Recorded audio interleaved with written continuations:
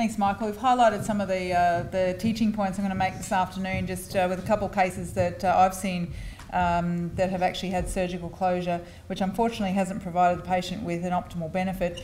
And I think largely, as you suggested, there's a propensity for surgeons to believe that the technique they use is the only technique that works, and that they're not really certain whether it does or not, because the patients generally aren't followed up by them.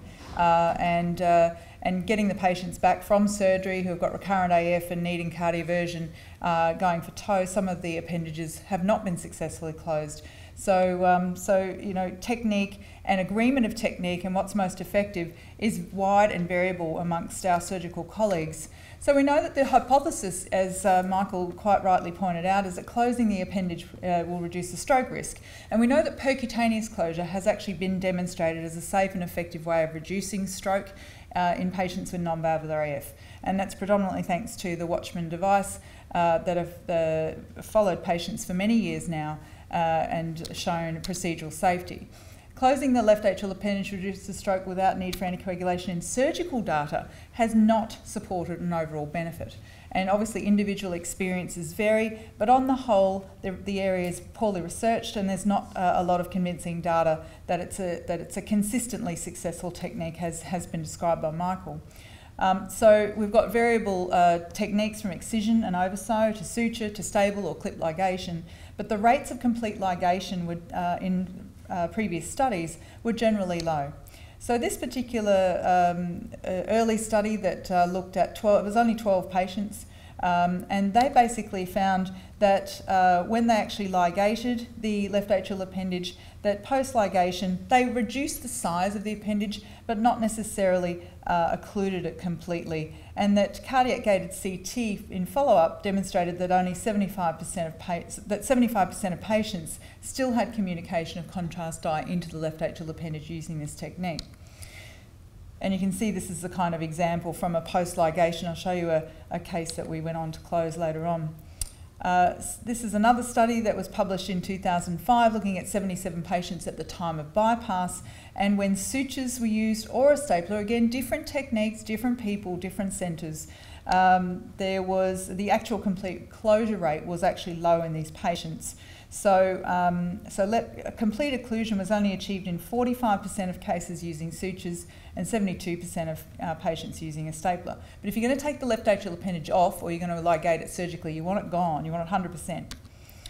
There's also this registry, the LAOS 3 trial, which I believe has stopped recruiting, and they're looking at follow-up outcomes, and the expected completion for that follow-up period is 2020. One of our local hospitals in Brisbane has actually been part of that, the PA hospital, and this is patients undergoing cardiac surgery for other reasons and randomising them to left atrial appendage excision or not. Again, the techniques that were used for that data collection have actually been variable, and that might be revealing in terms of a successful type of procedure versus ones that aren't so successful. So this is a cardiac CT reconstruction of the left atrium and the left atrial appendage, and you can see there off to the right, there's the appendage just hanging off the lateral aspect of the mitral annulus. There's the mitral annulus in the green circle there, and you can see this one's kind of funky. It's got a bit of a tail, and it's quite an interesting shape.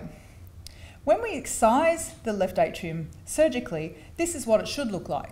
So it should actually be in the plane of the left atrium. There should be no residual tissue, no pockets, and no recanalization. So this is an example of what the CT reconstruction looks like when it's been completely excised successfully. And this is what it looks like on TOE when you've actually got rid of that left atrial appendage with no residual pocket, and as you can see, a smooth lined endothelium that actually goes from the mitral annulus to the limbus. This is a CT reconstruction of a case that actually had incomplete closure, and this patient actually came back to us because they'd actually had another embolic stroke from their atrial fibrillation, and we decided to have a look into this. We thought that the left atrial appendage had been closed, but then we discovered on subsequent imaging that this was not the case, and possibly the substrate for their embolic event. And you can see here that this is post-ligation, and you can see that there is a narrow neck or recanalization at the base of the appendage, again just in that territory of the left circumflex coronary artery that we talked about earlier, and we've got flow in and out laminar flow in and out of that appendage. So we decided to close this residual defect, and this patient underwent closure, not with any of the devices that are commonly used for left atrial appendage closure, but because of the nature and the shape of the defect, we actually used a PDA closure device for this one. So we basically measured it up. It was 4 millimeters circular. We put the guide wire across there and deployed the PDA device there, and there was no residual flow there, and the left atrial appendage was now able to be excluded from the circulation. So that's one example. This is another case of a mechanical mitral valve and surgical left atrial appendage excision. The patient came back with post-operative AF for cardioversion and was referred for a TOE to guide the cardioversion.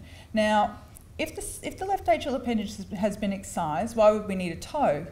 In this particular patient, the warfarin for the mechanical mitral valve replacement had been subtherapeutic prior to the cardioversion, and so the TOE was literally to make sure that the valve was actually functioning normally.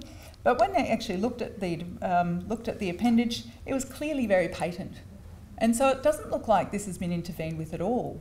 Fortunately, the patient was on warfarin, and you might argue, well, why do you need to excise the left atrial appendage if you're going to be on chronic warfarin therapy? And that's a question for the treating team, not for me. But we were able to demonstrate that this appendage, despite the fact that the surgeon made in the notes that the left atrial appendage was excised with a linear cutting stapler and a small amount of bioglue was applied to the staple line, it simply was ineffective in this patient.